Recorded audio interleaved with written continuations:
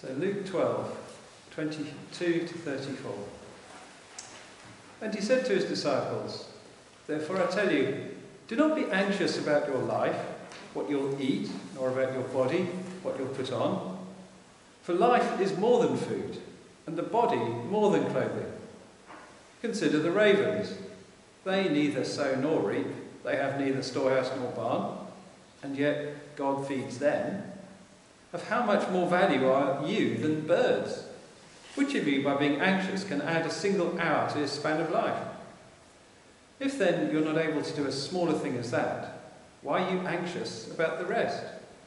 Consider the lilies, how they grow. They neither toil nor spin, yet I tell you, even Solomon in all his glory was not arrayed like one of these. But if God so clothes the grass, which is alive in the field today and tomorrow is thrown into the oven, how much more will he clothe you, you of little faith? And do not seek what you are to eat and what you are to drink, nor be worried, for all the nations of the world seek after these things, and your Father knows that you have need of them. Instead, seek his kingdom, and these things will be added to you. Fear not, little flock, for it is your Father's good pleasure to give you the kingdom. Sell your possessions and give to the needy. Provide yourselves with money bags that do not grow old, with treasure in the heavens that will not fail, where no thief approaches and no moth destroys. For where your treasure is, there will your heart be also." This is the gospel of the Lord. Praise to you, Lord. So please be seated.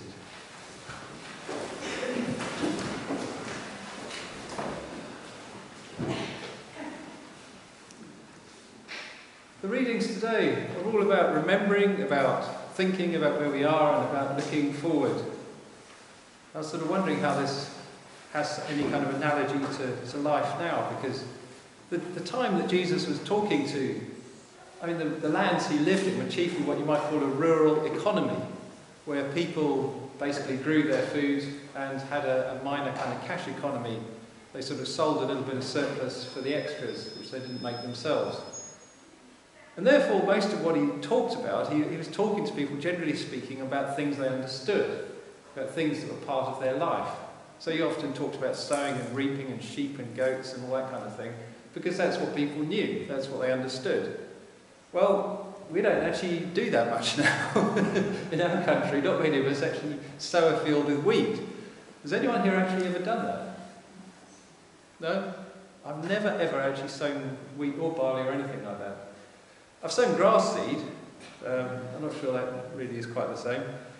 And therefore, well, he wasn't really talking to people with a cash economy. In the odd occasions he did refer to it with things like taxes and coins, which we can relate to, but not usually in very complimentary terms.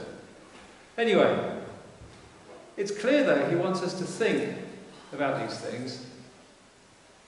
And there's a kind of, the way Scripture looks at these things, it's always about remembering and about looking forward. In the Old Testament, the Israelites had these festivals. There was the Feast of Weeks, as they called it, or Feast of Pentecost, as we now more familiarly call it. And there's the Feast of Sukkot, the Feast of Booths, Feast of Tabernacles, it's sometimes called. And both of those were harvest festivals. The first one was the grain harvest, which for the Israelites in Israel happened in early summer, in about June. And the next one was what they called the Great Ingathering. Basically it was the rest, everything on top of the grain harvest. So it was the figs, the grapes, the pomegranates, the dates. Sorry? Figs. Figs, yes. And basically everything else.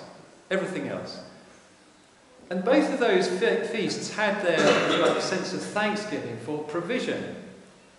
And we're plainly enjoined in Scripture to thank God for his provision. I mean, if you think about everything that we have, everything that we own, everything that we do is made possible by something else. None of us are completely autonomous, are we? If you think about your job, someone educated you, someone clothed you when you were tiny. Somehow you walked into your whatever work you might do. You didn't make the office furniture. You didn't build the building in which it is. You didn't write the software on the computers. Some of you might have done that, but then you didn't do the furniture. But the fact is that we walk into these things which are completely interrelated to everyone else. And if you follow back the cause and the effect of all these things, no one can claim the credit for everything at any time. Everything we do is completely enmeshed with what everyone else does. And we can only do that because we live in the world we live in. Because everything around us is part of the world. I mean, it might sound as if I'm kind of stating the obvious, but God wants us to think about these things. And He made the world. He made everything. And He wants us to take to heart the fact He made everything, and we are completely part of what He has made. One of the kind of fallacies, one of the errors of thought that have come out in the years, the last couple of centuries really, is that somehow we live apart from nature. Somehow we're separate from nature. And we kind of look at nature as something apart from ourselves. But one thing that the ecological movement has brought to our attention is the fact we live very much as part of nature. We are simply part of the environment in which we live. So it may not be immediately obvious why we should count insects in the River Usk, but we're actually part of this land in which we live. And if the insects in the Usk are all dying, it's because the river is polluted, which means basically the place where we live is polluted, which broadly speaking is bad for us.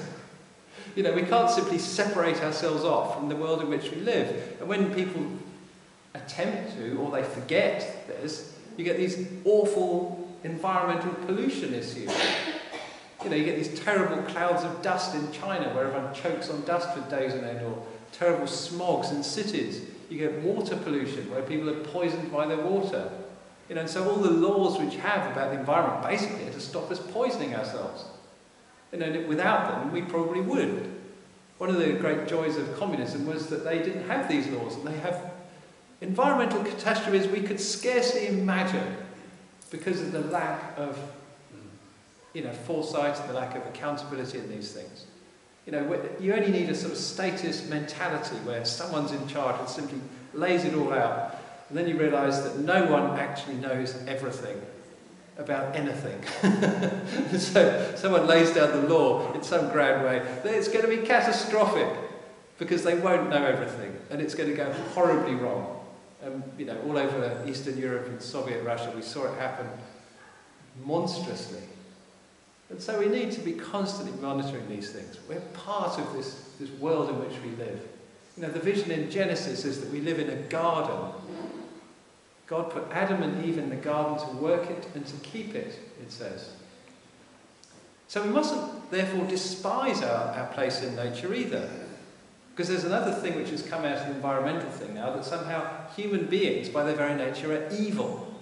Well, we are evil. But we are, if you like, entitled to be here as well. We can actually make the environment nice.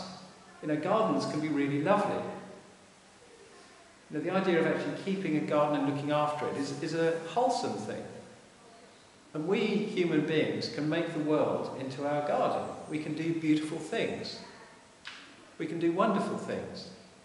We can actually improve the environment if we set our minds to it. We can make it more fruitful, more diverse in its ecology. We can make it more beautiful, using the things which are naturally there, and then somehow adding to them in a way that is wonderful when it's at its best.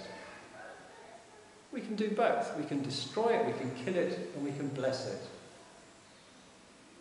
But we're very much part of it. And that is the message of Scripture. But we also have our preoccupations. We forget where we've come from, and we're anxious about where we're going. And in these readings today, we're cautioned about both those errors. The Israelites are reminded, for your Lord your God is bringing you into a good land, a land of brooks and water. This is following the famous passage where God says to Moses, for man does not live by bread alone, but by all that proceeds from my mouth. And that was the very phrase that was quoted by Jesus when he was tempted by Satan to turn the stones into bread in the desert. And you'll find there the way that the Israelites were called to remember that they were fed in the desert. They were fed the manna, which they did not know, in order to teach them. And this was remembered at their harvest festival of Pentecost. You did not eat bread in the desert, you ate manna. And the manna taught you that you do not live by bread alone. Do not forget this passage says. Don't forget where you have come from. Don't forget how you got here. Don't forget who is your provider. Because if you do, it says at the end, you will perish. There's this lovely Hebrew idiom where you repeat a verb. You say it the first time in a participle form, it's known as the infinitive absolute, and the second time as the active form of the verb. So to roughly put it into English, you'd say, perishing you shall perish. And it's where we get the word Abaddon from, meaning destruction. So he puts it in very strong terms. I think the way they've translated there is somewhat diffident. Yeah, you might go, you might perish. But in Hebrew, it's really, you will die. Take to heart. If you forget these things, you will perish, it says. You might say that about the environment. If you forget that you live as part of nature, you will die. Because you'll destroy it and then you'll kill yourselves. But there's a bigger metaphysical message here as well. Don't forget where you've come from. Don't forget who you are. Don't forget who provides for you. And the way that these metaphysical and these moral and spiritual meanings are wound together with physical things is repeated in Corinthians. Whoever sows sparingly will reap sparingly. On one level, he's simply talking about agriculture. If you don't put out much seed, you're not going to get much harvest. Nicky's going to do this now with the kids. If they don't plant many bulbs, they're not going to get many flowers next year. So, obvious cause and effect. Whoever sows bountifully will reap bountifully. Straightforward, statement. But Paul's not just talking about harvest, about agriculture. He's talking about their lives. He's saying as a general principle in your life, if you sow sparingly, you will reap sparingly.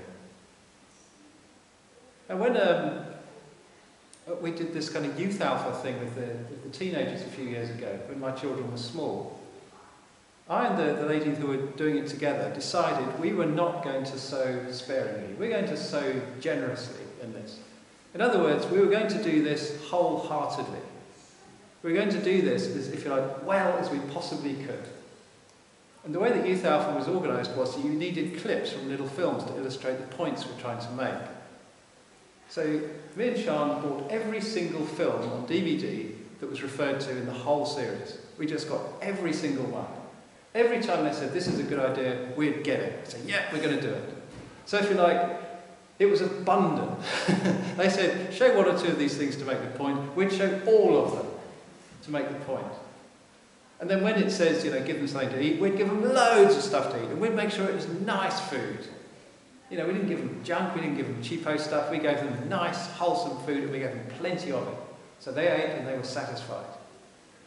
But I think that spirit, if you like, that way of thinking about it was blessed. Because it really worked well.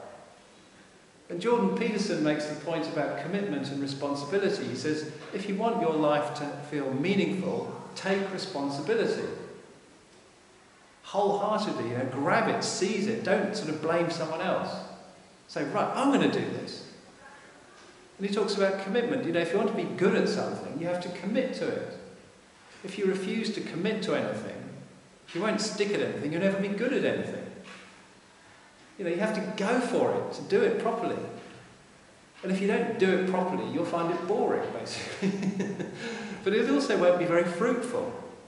It won't accomplish much. So the way to achieve things in life is to go for it, to do it. It's true, you might crash and burn. You might realise, actually, that wasn't a great idea. So yeah, think about it beforehand. But in the end, you've just got to go for it. You've got to try. Because if you don't try, nothing's going to happen. And so Paul's making this general point about life, but also about God's blessing. And he's talking specifically here about their charitable giving.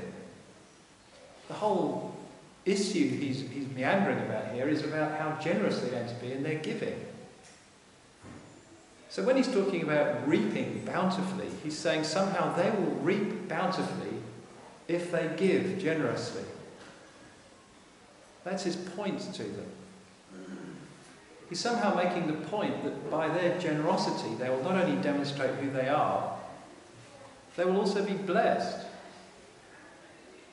Somehow they will receive good things for the good things they give. And Jesus sort of underscores that. Fear not, little flock, he says. It's the Father's pleasure to give you the kingdom. I think the way he says it, fear not, little flock, is such an affectionate little term. Don't worry, little people. Don't worry, my little ones. Don't worry, my children. How many of people are worried? Everyone worries. That's why he said it. He's saying, don't worry. Your Father knows what you need. If we worry, it's as if we don't really trust our Father. Our Heavenly Father. So do we trust him? And that's basically what Jesus is confronting us with. Do we trust him? Do we really trust him? And he makes this profound point, where your treasure is, there your heart will be also. Because what we trust, and where we, if you like, lodge our hearts, are very closely related. You know, what do you really mean? What do you really trust? There's that phrase, you know, do you put your money where your mouth is? Where you actually invest is what you really believe in. Where you invest your time and your money, your effort, your emotions, that's a practical demonstration of what actually you really think is important. In other words, that's what you really believe in. So where does it go? Jesus is saying we should invest, if you like, in our Father in heaven. He says that's basically the best investment. That's the one that will actually give a guaranteed return. Because no stock market crash is going to take that out. No one's going to nick it off you. No one can possibly dispossess you from that. Nothing can destroy it. And if you invested in property in a certain time in China, then you might find it's all gone when the earthquake comes and all the buildings are flattened. If you invested in... My parents had the good fortune to own shares in Marconi and Northern Rock. And all their investments were wiped out. Not that they were that great, to be honest, but the ones they did have turned out to be utterly worthless. I mean, too bad. You know, it happens, doesn't it? But, so what do we invest in? Jesus says we should invest in heaven. For there, where our heart is, where our treasure is, our heart will be also. There, it's safe, if you like.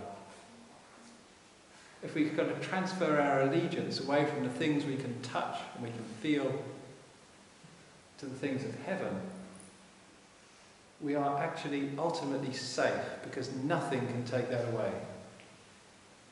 Nothing can dispossess us. We're actually safe, if you like, from ultimate injury, because he will raise us up. It is actually the safest place to be, if you really want peace of mind, to invest in heaven. And then you can think, it's okay, it doesn't matter what happens now, it'll be all right. My Father will look after me, and I'll be fine. You'll be fine.